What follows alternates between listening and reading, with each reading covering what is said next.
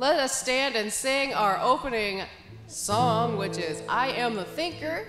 I'm going to start up our drum machine here.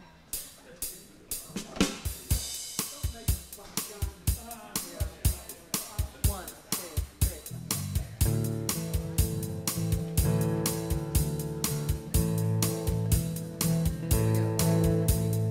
I am the thinker who thinks the thought that changes things that shape my life. I am the thinker who thinks the thought I have the power to change my life. And if you ask me who I am wisdom, I am light, I am more than meets the eye. I cannot be defined. I am the thinker who thinks the thought that changes things that shape my life. I am the thinker who thinks the thought I have the power to change my life. And if you ask me what am I am beauty, I am joy, I am more than meets the eye. I cannot be defined. I am the thinker who thinks the thought that changes things that shape my life. I am the thinker who thinks the thought I have the power to change my life. I can choose to be the light, to brighten someone's darkest night. I'm much more than meets the eye. I cannot be defined. I am the thinker who thinks the thought that changes things that shape my life. I am the thinker who thinks the thought I have the power to change my life. I have the power to change my life.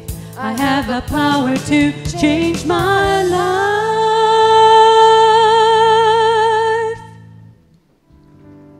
Well, no, I'm not Mary Ann Akers. Unfortunately, she's home like a lot of, well, let's start with, yes, everybody, welcome to Sonora Center Desert for Spiritual Living, and we're glad you're here. I heard a lot of people had hail and storm and rain, and their homes were damaged, and windows and whatever. So we're glad you're here. And unfortunately, Mary Ann had damage to her home, and the person that's going to do work is presently at her house, helping her out. So it's backup day. So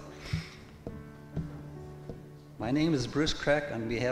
On behalf of Rev Donna Maurer and the Board of Trustees, I'm privileged to welcome you to the Sonora Desert Center of Spiritual Living. Whoever you are, wherever you are on your spiritual path, here you're truly welcome. Here you'll be validated, supported, and encouraged to be all that you're meant to be. Our vision statement is love in action every day in every way. We express this love by learning and living the principles of the science mind. You'll find our declaration of principles on the back of the program. Please join me now and read along with me. Easier. I believe there is an infinite intelligence operating throughout the universe. I believe this intelligent power is only good. I believe this intelligence expresses as me. I believe through my conscious use of this power, I create my life as happy, healthy, and complete. And so it is. Again, I'd like to thank you all for making this service a beautiful service, because you're here to start with. It was wonderful. And having you present makes the day better anyway. So let's go to, we don't have any first visitor. Welcome back, Don and Lynn. Yay. At least they found their way home. It's good to have you back. Susan? Oh, Susan? Yeah. Oh, yeah, Susan too, yes. Welcome back, Susan. Hope you had a good time in Washington. It was a wonderful, beautiful place. Please direct our attention to the announcement. We are pleased to have Vicki Smith as our guest artist today. Always good to have her here. Thank you. Always a privilege. And if you get a chance to see Vicki and Rick on a concert, it'd be also very entertaining. Also, it's really great.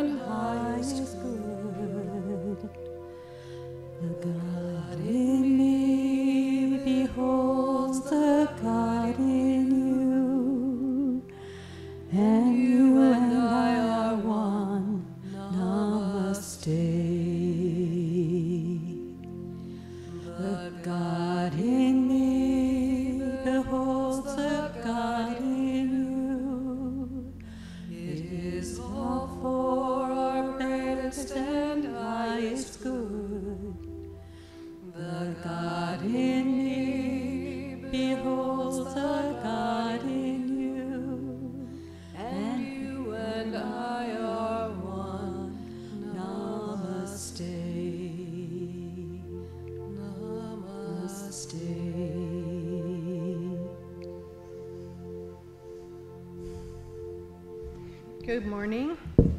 My name is Rosie, and I'm your practitioner today.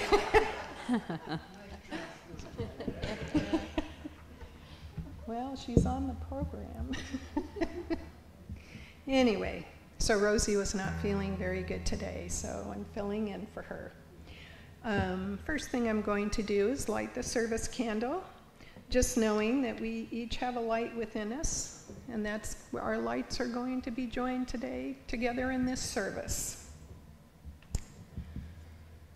So just get comfortable and just know that there is one presence, one power, and I call it God. God is simply all there is. This power and presence is in all and is all. I acknowledge that we are all one with this power and presence, that this present lives and moves and has its being within each one of us, here today and always. And I affirm this morning that we are each right where we are meant to be. I affirm that this service is unfolding just as it is meant to be. I know that there are blessings for Reverend Donna, for each one of us here today, and I know that Reverend Donna will inspire us with her words. We anchor this by saying, and so it is. So the practitioners are the praying arm of the church. So if you have someone you want to pray for, please fill out a card over there and leave it in the prayer box. And we, as the practitioners, we put them out to everybody, to all the other practitioners, and we'll pray for you all week. Also, if you're not on our birthday list and you would like to be, there's cards over there, and just fill out, put your birthday on it, your name. I got one with a name, no last name, and no address. So if that was you, please, please help. Anyway, and the address where you're going to be when you have your birthday. So today, my reading is, it's out of the book by Ernest Holmes, How to Change Your Life. And this topic says, a spiritual system. The universe in which we live is a spiritual system governed by laws of mind. There are not two minds. There is but one mind, which is God. The outpush of the mind of God through the human mind is the self-realization of spirit, seeking a new outlet for its own expression. Ideas come from the great mind and operate through the human mind. The two are one. In this way, the infinite mind is personal to each individual. From the infinite self-knowingness of God, our power to know arises, because our mind springs from the universal mind. In this way, the infinite multiplies itself through the finite. The science of mind teaches that God is personal, and personal in a unique sense to everyone. It teaches that conscious communion with the indwelling spirit opens the avenues of intuition and provides a new starting point for the creative power of the Almighty. We can give only what we have. The only shadow that we cast is the shadow of the self. This shadow lengthens as we realize the great presence in which we live, move, and have our being. The science of mind not only emphasizes this unity of God and humankind, it teaches us that in such degree as our thought becomes spiritualized, it actually manifests the power of God. In doing this, it literally follows the teaching of Jesus when he proclaimed that all things are possible to the person who believes. Namaste. Namaste.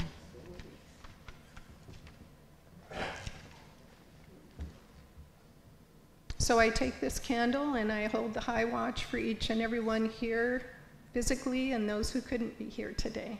Thank you.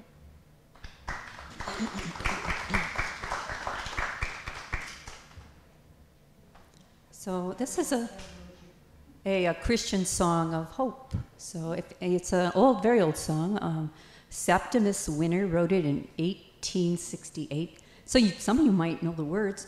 It's been around a long time. So it's called Whispering Hope.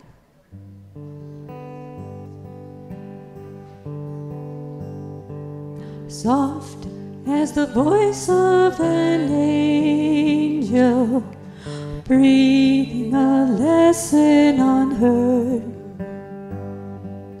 Hope with a gentle persuasion whispers her comforting word. Wait till the darkness is over. Wait till the tempest is done. Hope for the sunshine tomorrow after the darkness is gone. Whispering hope, oh how welcome thy voice, making my heart in its sorrow rejoice. If in the dusk of the twilight dim be the regions afar, will not the deepening darkness brighten the glittering star?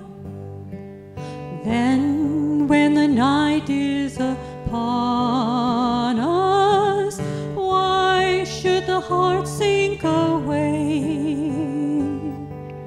When the dark midnight is over, watch for the breaking of day. Whispering hope, how welcome thy voice, making my heart in his sorrow rejoice.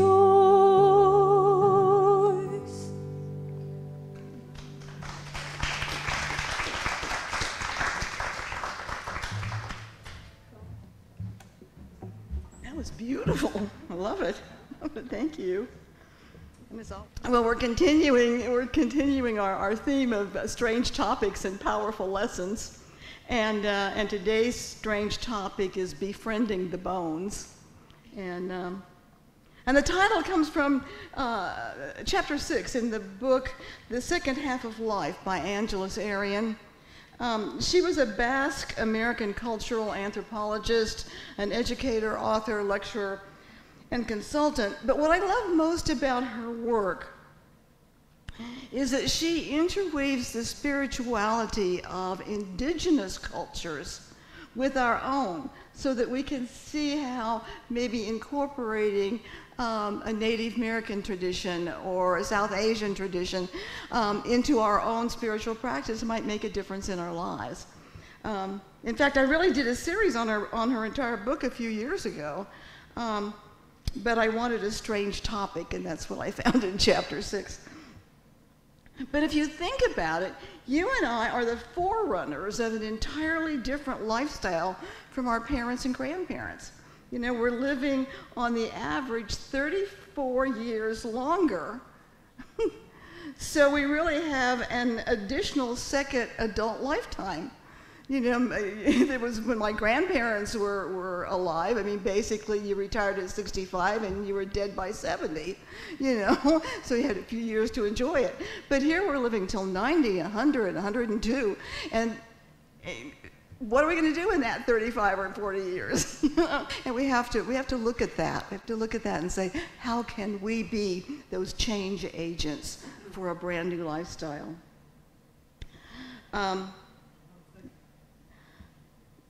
What do you say? That's what I'm thinking. That's what you're thinking? Me too, me too. Because we might be retired from a job or a profession, but we are active. Look at all of us. We're active, we're finding purpose, we're finding ways to serve, ways for our life to have meaning. And it goes long after that golden retirement age of 65. So our quest becomes, how do we live our life so that these years are the most important, the most fulfilled, and the happiest time of our life? And if we dip into the knowledge of some of the native peoples, we find some of the answers that we're looking for. In that book, the second half of life, Dr. Arrien defines 8 gates that we have to go through to move into that place where we are living in complete authenticity and really loving our life. And so the 6th chapter is called the Bone Gate. And she says that the Bone Gate brings us to the bones of who we truly are, which is a metaphor for our authentic self. This gate strips away and shreds what is disingenuous in our nature and urges us to develop character, integrity, and wisdom. And at each gate we have a task, and the task at the Bone Gate is to embody our authentic self. It's here that we summon the courage to risk telling the truth about who we are and who we are not. And Dr. Arrien says the primary question at this gate are how and why do we avoid being who we truly are? You know, what gets in the way of trusting ourselves completely? You know, under what circumstances do we deceive ourselves? You know, answering these questions help us develop the self-regard to be true to who we are, unwilling to compromise our integrity in order to satisfy the expectations of others or win their approval. She says we can check ourselves by asking whether our motivation, speech, appearance, and actions match our true character.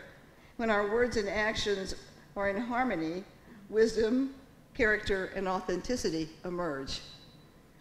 Authenticity is the degree to which we are true to our own personality, our own spirit or character, despite the pressures that influence us and are all around us. Dr. Arrien says we can accomplish nothing meaningful during the second half of life unless we reconnect our search for happiness with values that support our character and moral fiber. Only then can we assume the mantle of the elder and become a resource of compassion, insight, and clarity.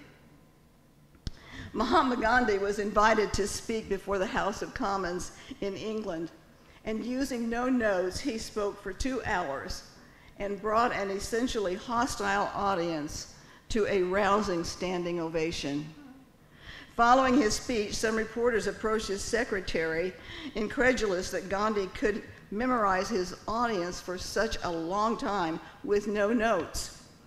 And his secretary responded, "What Gandhi thinks, what he feels, what he says, and what he does are all the same. He does not need notes. You and I, we think one thing, feel another, say a third, and do a fourth, so we need notes and files to keep track." So Gandhi's an example of the spirituality in action, totally congruent within himself and with the principles he stood for. And that's why he could say with confidence, "My life is an indivisible whole, and all my activities run into one another. My life is my message." I think that's one of the greatest statements on the planet, if we could actually say, "My life is my message." You know, but Gandhi could say it with pure understanding. So, businessman and author Stephen Covey says, "People who are congruent act in harmony with their deepest values and beliefs. They walk their talk. When they feel they ought to do something, they do it. They're not driven by extrinsic forces, including the opinions of others or the expediency of the moment." So according to Dr. Arian's research of indigenous people, it is told that in order to return to our true nature or our authenticity, we have to befriend 4 essential symbolic bones in our body. So that's why we got befriending the bones as our topic. And so I want to take a look at them real quick and how we can befriend them, how they can lead the way for our own authenticity and congruency in our lives. The backbone, that's the quality of courage to stand by one's heart or core. The wishbone, that's the quality of hope, to stay open to dreams, blessings, and possibilities. And the funny bone, and that's the quality of humor, to foster joy and maintain flexibility. And the hollow bone, the quality of trust, to maintain openness, curiosity, and faith. Yeah, I just read an interesting story. You know, I'm thinking about backbone, the quality of courage. And I want to share it because I didn't know this, and I was really taken aback. There were 3 ships around this sinking ship when the distress signal was being sent. The first one, Samson, was approximately 7 miles away from the sinking ship. Only 7 miles. They could actually see it. But they turned their backs because the crew aboard the ship had been involved in illegal hunting of seals. They turned their backs to a shipwreck because they didn't want to get caught. So sometimes courage is not about insane bravery. It's just simply about having the guts to let go of what's important to you in order to do what's right. There was another ship approximately 14 miles away from our sinking ship. The Californians saw the distress signal as it was within eyeshot, but they were surrounded by ice and it was night, and it wasn't comfortable for them to move, so they decided to wait till the morning for conditions to improve. And the third ship was approximately 58 miles away and was already moving in the opposite direction when they heard the cries over the radio. And they decided to be that lifeboat. The captain of the ship just prayed to God for direction and turned his boat. They waded ice fields in the dark but kept going. This lifeboat was named Carpathia, and the shipwreck it sailed to was the Titanic. They saved 705 lives that night, and they were saved because one man chose the right over the easy. One man had the courage to look beyond his comfort. His name is Captain Arthur Rostron, the man who simply said, "Mr. Dean, turn the ship around." We'll never have to come to the aid of a sinking ship, but we can choose right over easy. You know, courage is standing by one's heart and doing what's right. We might not save 700 people, but we'll be able to go to sleep at night. I wonder about those people in those other boats, you know. Anais Nin says, life shrinks or expands in proportion to one's courage. And John Wayne said, courage is being afraid and saddling up anyway. So I don't believe that courage is an inherent quality that we have or don't have, that we're born with. Rather, it's a practice. It's a choice that we make 1,000 times a day, even if we don't realize it. You and I are practicing courage when we choose to show up and be real, when we choose to be honest, when we choose to let ourselves be truly seen. And whether we choose from courage or from safety is whether our life expands or shrinks. And the next bone is the wishbone. And that bone, the wishbone, is that part of us that allows us to stay open to our dreams, blessings, and possibilities. Our founder, Dr. Holmes, says, nobody grows old by merely living a number of years. People grow old only by deserting their ideals. Years may wrinkle the skin, but to give up interest wrinkles the soul. Whatever your years, there is in every being's heart the love of wonder, the undaunted challenge of events, the unfailing childlike appetite for what is next, and the joy of the game of life.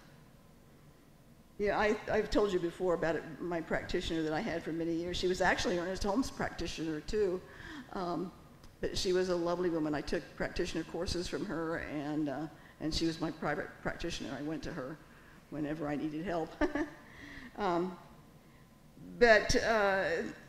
She passed away at age 102, and 3 days before she passed away, she was teaching a class. So, and we've all heard stories about that. When we're interested, when we're open to the blessings that life is giving us, even with diminished abilities, life's an adventure.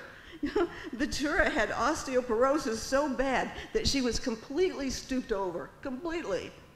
But that didn't stop her for seeing life as a joyful adventure. And so I want to be like Ventura when I'm 102. Joseph Campbell tells us to follow our bliss. Our bliss is that which brings interest, adventure, and vitality to our soul. If we have an interest we've put on the back burner, it isn't too late to renew it. And one of the beautiful things about living in this area is that if you do have an interest that you want to pursue, chances are somebody, someplace, somewhere has got a class or a group of people that are doing just what you want to do. So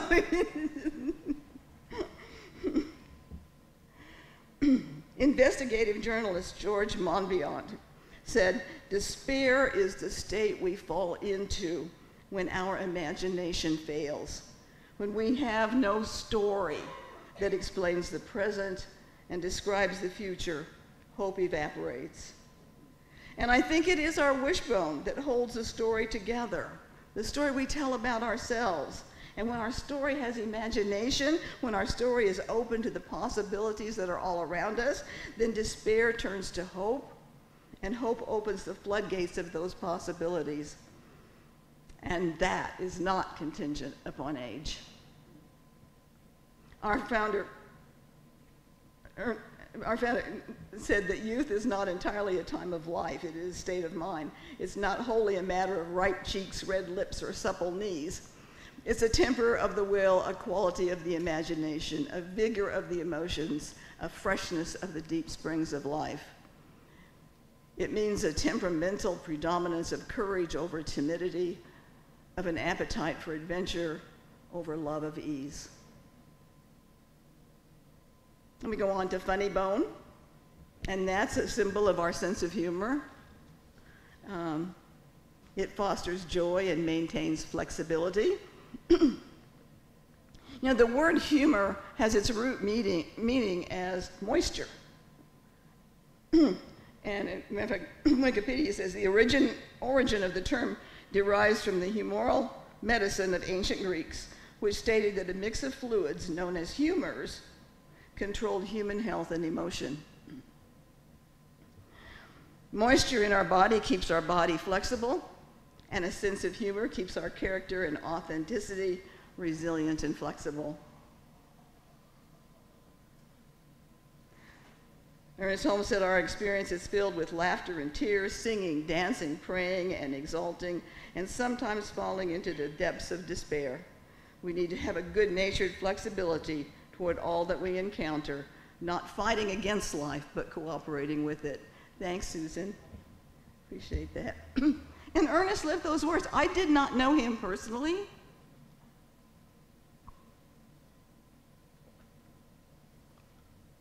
But I knew a lot of people that did know him personally.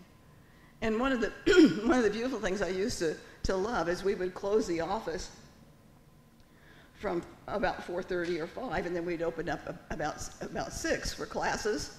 And so we would sit there. Carol Hatch was the administrative assistant, and I was the secretary. And Dr. Hornaday, who was really the man that Ernest Holmes said, this man will take my place. And he would tell stories. And it would really, Ernest Holmes had such a sense of humor. You know, he loved weeds, and he didn't care who he invited for dinner. It could be a big shot. But he would have a bouquet of weeds on his table, because he said, weeds are flowers too. We've just named them wrong. And he would do things like that. And he would just really, yeah, I remember that one of the stories,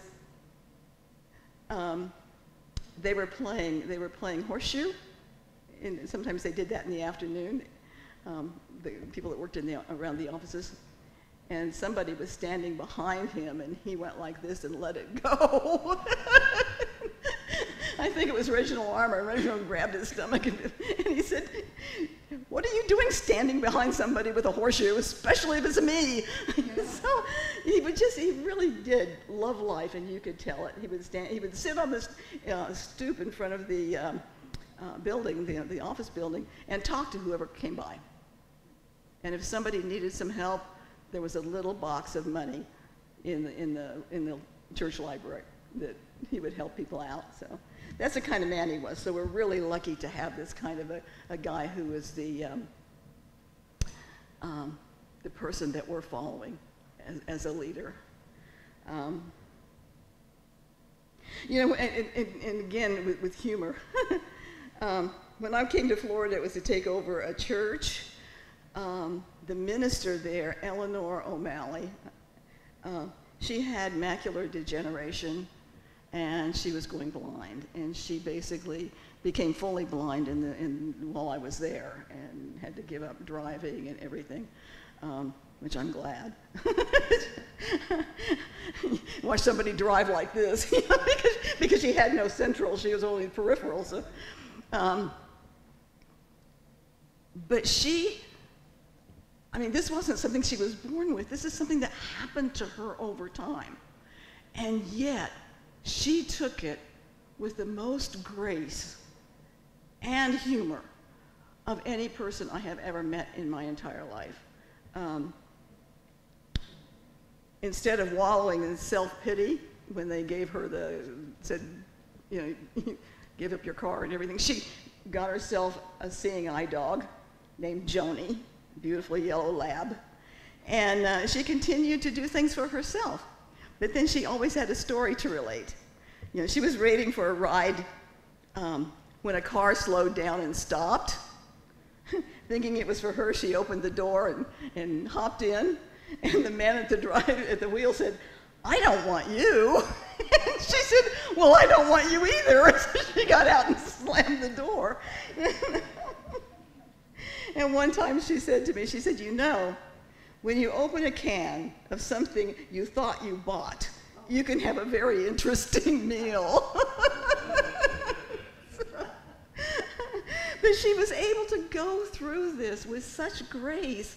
And she did it by maintaining a sense of humor. She had been a massage therapist prior to becoming a minister. And she and Joni were welcome guests at the hospice where Eleanor would give massages to the patients. And Joni always got some sort of a little present from most of the people that they visited. So she was indeed a role model for me and now for all of us in our second half or third chapter of life, you know. You and I have things all around us that remind us to laugh. You know, John and I were giggling yesterday because there was a lizard outside the sliding door, and my cat was behind the curtain, you know, fixed on this lizard. And we couldn't really see her, but we could see her shadow, you know, like and it was just so cute because there's no way she could catch it, but she didn't know that, or if she did, she wasn't going to tell anybody. You know? And I love the quail. I mean, I think that God made quail for us to laugh. There's no way that you can watch a covey of quail and not giggle. So our job is to find those little areas, keep our sense of humor honed. You know, that's a good. That funny bone is a good bone to keep sharp and smart. And then the last one is a little hollow bone. And Angelus Arian said that this bone allows us to be open to the mystery of life and allows that mystery to work us rather than us working the mystery. She says that the Appalachian mountain people who meet each other on the road will often ask, "What's learning ya?" or "What's working ya?" So the hollow little bone reminds us that the mystery is learning us and working us rather than the other way around. And we're all such control freaks. That's a good note to end on, kind of, because the idea that we can give up not knowing everything, that we can just stay with that mystery and just be enchanted by it. Because we always, you know, most of us jump to conclusions and we want to find answers as quickly as possible. But life doesn't work that way. You know, sometimes we need to let the mystery work us, and sometimes we need to stay with the questions, as Maria Rilke said so perfectly. He said, "Be patient toward all that is unsolved in your heart, and try to love the questions themselves. Like locked rooms and like books that are now written in a very foreign tongue. Do not seek the answers which cannot be given you, because you would not be able to live them." And the point is to live everything. So as we live everything, the mystery comes alive for us. You know, everything is an opening to divinity if we just wait for it. It will happen. Trappist monk and mystic Thomas Merton wrote, "Life consists in learning to live on one's own spontaneous freewheeling. To do this, one must recognize what is one's own, be familiar and at home with oneself. This means basically learning who one is and learning what one has to offer to the contemporary world, and then learning how to make that offer valid." So as you and I befriend our backbone of courage, our wishbone of dreams, our funny bone of lightness and joy, and our hollow bone as the mystery of our being, then we too are at home with ourselves, and that which is our authentic, true self is our valid offering to the world. Thank you. Namaste. Thank you.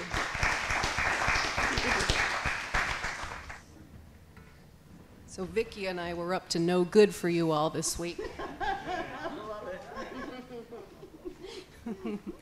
So, anybody know, foot bone's connected to the hip bone, right? We've got,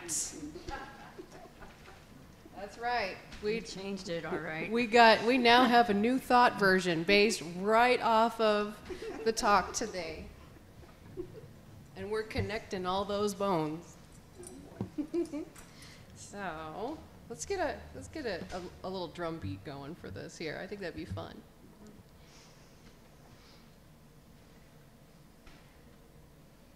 Trying to get something here. What happened? What happened to our volume? Uh-oh. Uh-oh. Oh, you know why? Because I didn't turn it on. Isn't that the way it always goes, though? All the technology we use here, huh? Eh? Oh, there we go.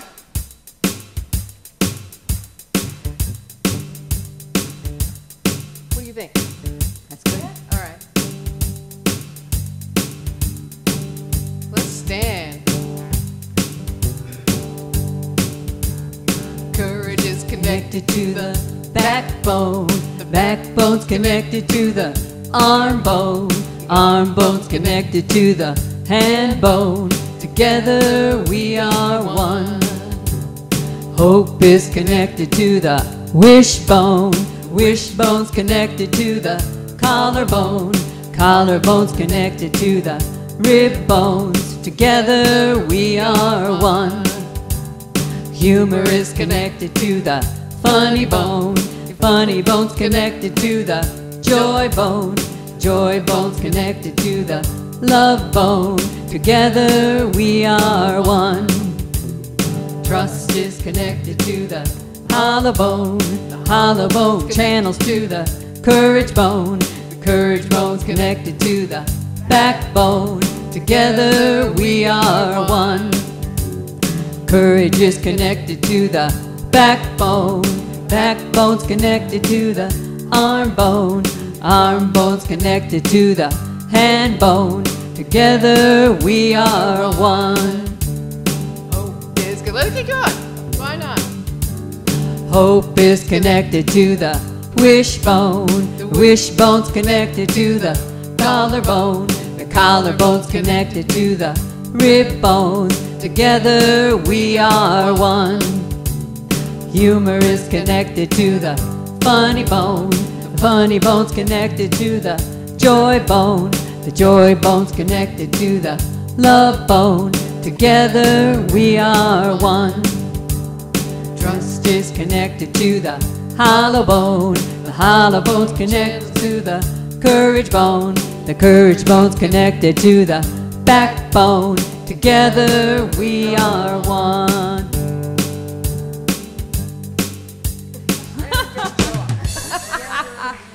That's right. Fun. So what do you guys think? Did we do Love okay? it. That's a keeper. That's a keeper. Can you imagine anybody walking in on us? They'd say that's a fun group, Donna. Yes, exactly, exactly. But I love it, and I thank you so much for doing that. That sounded like a fun afternoon. I wish I were there. It was fun. Okay, so it's time for our offering, and this is time to put that energy in place that allows this divine circulation to go out from us and come back to us. So if you'll join me on the offering affirmation. My gift goes forth to heal, prosper, and bless all that it touches. It is evidence of my conviction that God is the source and substance of my supply. I share generously of my good, knowing that it returns to me multiplied abundantly, and so it is.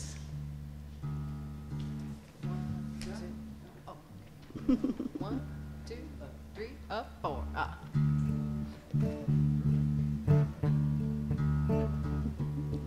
Think of your fellow man, lend him a helping hand, put a little love in your heart. You see it's getting late, but please don't hesitate, put a little love in your heart. And the world will be a better place, and the world will be a better place for you and me. Just wait and see. Put a little love in your heart. Put a little love in your heart. Put a little love in your heart. Thank you. Thank you so much. And thank you for all the blessings that you give us.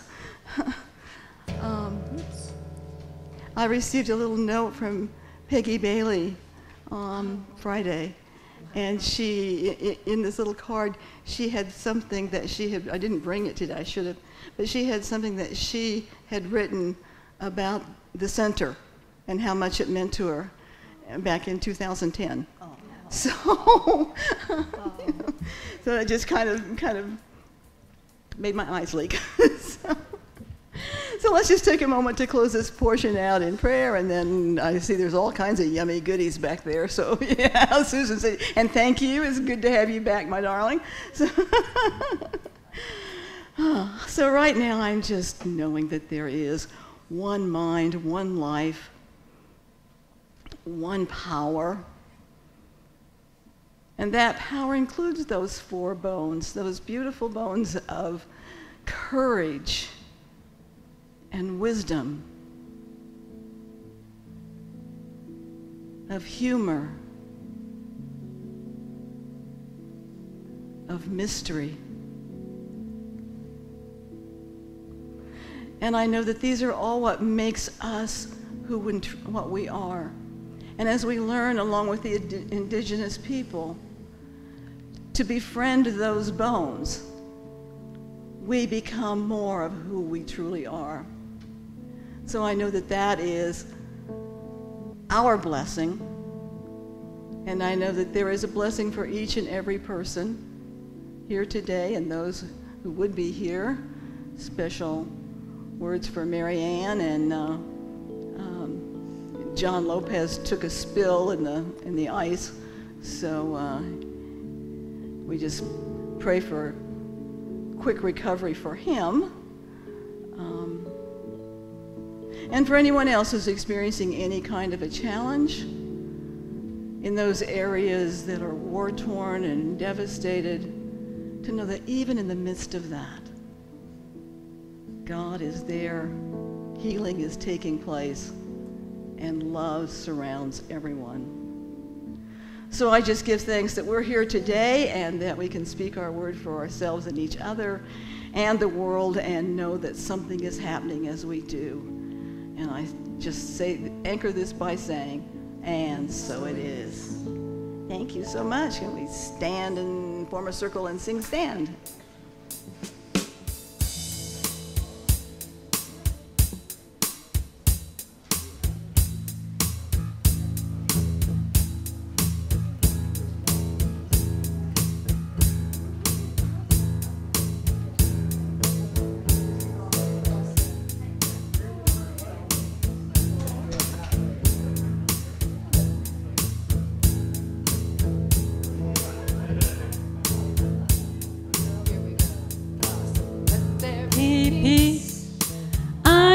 Stand for peace, let there be love. I am a stand for love, let there be joy. I am a stand for joy. We are making a new world now. So let there be peace.